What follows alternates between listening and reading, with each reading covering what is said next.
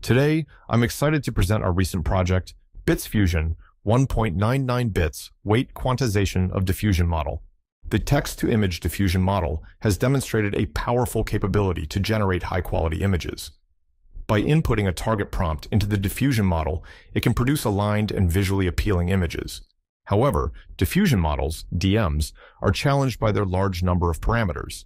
For instance, Stable Diffusion v15 requires 3.44 GB for the floating point 32 model and 1.72 GB for the floating point 16 model. This substantial model size significantly burdens both transfer and storage, especially on resource-constrained hardware like mobile and wearable devices. Therefore, our goal is to reduce the model size and achieve extremely low-bit text-to-image diffusion models. For example, we are focusing on quantizing the UNet of the Stable Diffusion model to 1.99 bits. Let's briefly introduce the pipeline of BitsFusion. Initially, we calculate the mixed precision recipe for the diffusion model and assign different bits to various layers. Additionally, we introduce several methods for quantization initialization. Second, during the training stage, we propose a two-stage training pipeline to mitigate quantization errors through quantization-aware training methods to obtain a 1.99 bits model. During the inference stage, we integrate pre-cache time features into the 1.99 bits UNet to generate high-quality images. Next, I'll outline the methods used in BitsFusion, divided into two parts. The first part covers our mixed precision strategy. We will discuss per-layer quantization error analysis and explain our approach to determining mixed precision settings. The second part focuses on low-bit quantization-aware training schemes, which include initialization strategies and two-stage training pipelines. Finally, we will present extensive results to demonstrate the effectiveness of our approach. Let's dive into the first part, the mixed precision strategy. Quantization is a compression technique that maps floating point values into low-bit integer values, typically reducing from 32 bits to 8 bits or even lower. This process can significantly save storage space with only a negligible performance drop. Therefore, quantization is a highly effective and popular technique for compressing generative models. We aim to apply mixed precision quantization to the diffusion model. In principle, given a fixed average bit budget, we want to allocate more bits to the more sensitive and important layers to maintain overall performance. So in the first step, analyze the sensitivity of each layer. We quantize each individual layer into 1, 2, or 3 bits and fine-tune each quantized model with QAT method. Next, each quantized model generates 100 images from same prompts to compare with the full precision Stable Diffusion v15 model. Then, we calculate the quantitative metrics such as MSE, clip score, PSNR, LPIPS. At the top, we display the MSE values resulting from quantizing each layer to 1 bit. We have highlighted certain layers and presented the corresponding images below. These images are from the quantized model, which involves quantizing the cross-attention layers, specifically the query, key, and value layers, as well as the convolutional and shortcut layers within the residual blocks. This figure demonstrates that different layers have distinct impacts on quantization. For example, the last convolutional shortcut layer in the residual blocks is the most sensitive in terms of MSE values and visual impact.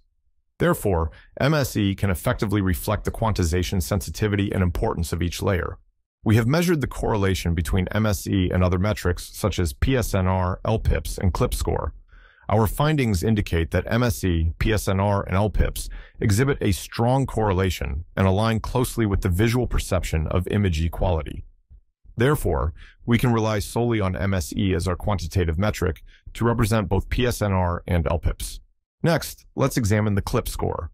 We observe that while some layers may exhibit smaller MSE values, they can still undergo significant semantic degradation, as reflected by larger changes in the clip score. Let's see the top figures. When comparing the 1-bit MSE and the drop in clip score, the cross-attention key layers show higher MSE values, but a smaller drop in clip score compared to the convolutional layers in the residual blocks. We can observe this phenomenon in the images. By quantizing the key layer highlighted in the green box, the teddy bear transforms into a person. This alteration significantly degrades the semantic information, resulting in a decreased clip score. So, we decide to adopt clip score as our second and complementary quantitative metrics. After the analysis, we will use both MSE and clip score drop as our metrics to decide the mixed precision recipe. We initially use MSE to calculate the sensitivity score. Beyond just considering the MSE, we also take into account the parameter size of each layer. This approach is adopted because our goal is to quantize layers that not only exhibit minimal quantization error, but also have a larger parameter size. By doing this, we aim to reduce the overall bit usage as much as possible while maintaining high performance. Based on the sensitivity score, we begin quantizing each layer. For each layer, we assess bit assignments ranging from 1 to 3 bits to see if the sensitivity score falls below a predefined threshold. If it does, we assign the corresponding bits to that layer and exit the process. If the score does not meet the threshold in any case, the layer is assigned 4 bits. Next, we consider using the 3-bit clip score drop as the second metric. For each layer, if the clip score drop is within the highest 2%, we assign an additional 3 bits to this layer. For layers with clip score drops in the highest 5% and 10%, we assign 2 bits and 1 bit respectively. After this step, we get our final mixed precision recipe. Next, we initialize our quantized model. The first strategy is time embedding pre-computing and caching. In the Stable Diffusion model, time information is integrated into the ResNet blocks through time embedding and projection layers. The time projection layers are linear layers that transform the time embeddings into time features. These features are subsequently integrated into the ResNet blocks. During the inference stage, the number of time steps is predefined, typically set at 50. Thus, there is no need to store the extensive time embedding and projection layers, each with D by 1280 parameters. Instead, we can store just the D by 50 time features, significantly reducing storage requirements. The second strategy involves adding a balancing integer. We begin by analyzing the weight distribution in Stable Diffusion through skewness measurements. The results, as depicted in the figure, show skewness values close to 0, indicating that the weight distribution in Stable Diffusion is symmetric.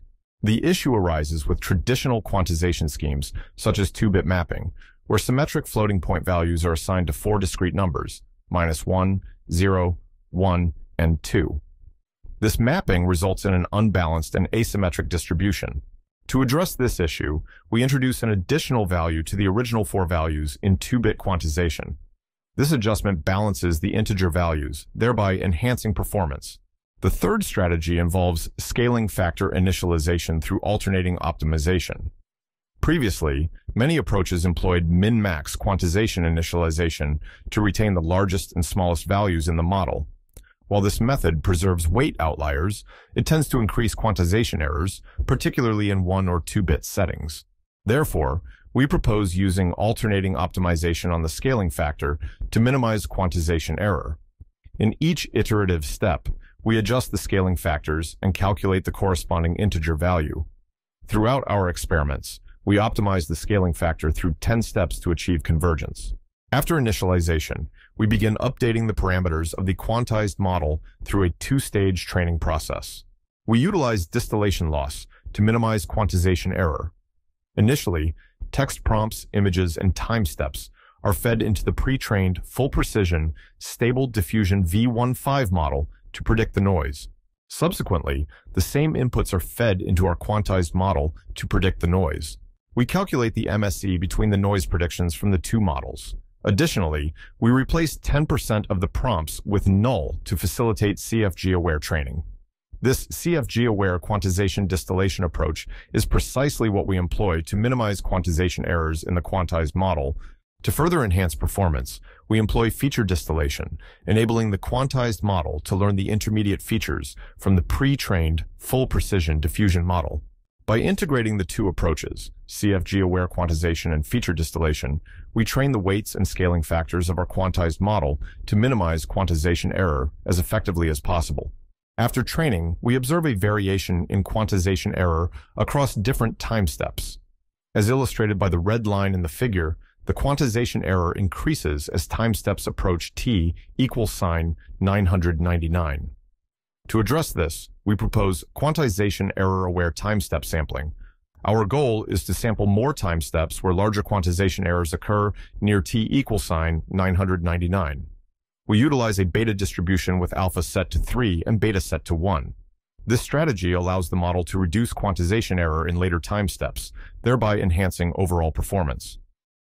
This outlines our overall pipeline for Stage 1 distillation training. To further enhance performance, we employ the vanilla diffusion model loss, enabling the quantized model to learn the ground truth noise. These are all the methods we've implemented to boost the performance of the 1.99 bits quantized diffusion model. Let's see the results. These results showcase our BitsFusion method. We employed identical settings for image generation using Stable Diffusion v15 and our 1.99 bits BitsFusion, utilizing the PNDM sampler, 50 inference steps, and a random seed of 1024. The first row displays images generated from the full precision Stable Diffusion, while the second row features images from our model. We also evaluated quantitative results, including the CLIP score on the 30kms COCO dataset, along with TIFA scores and Geneval scores. The figures demonstrate that our model, after Stage 1 training, performs comparably to the original model. Additionally, our Stage 2 model consistently surpasses the original Stable Diffusion v15 model in terms of CLIP score, TIFA, and Geneval scores. We also measured user preferences using party prompts. Participants were asked, given a prompt, which image has better aesthetics and image text alignment. A majority of 54.41% of users preferred our model, indicating it outperforms the full precision model. We conducted ablation studies for each of our methods by evaluating the CLIP score on party prompts.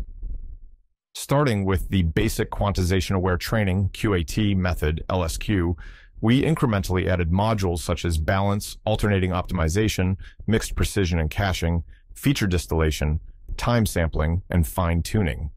Each addition resulted in a significant improvement. Our Stage 1 model performs comparably to the full precision model while requiring less storage. Furthermore, our Stage 2 model surpasses the performance of the original model. Finally, we present additional images for comparison. The images in the top row were generated using the 32-bit Stable Diffusion model, while those in the bottom row were generated by our 1.99-bit BitsFusion model.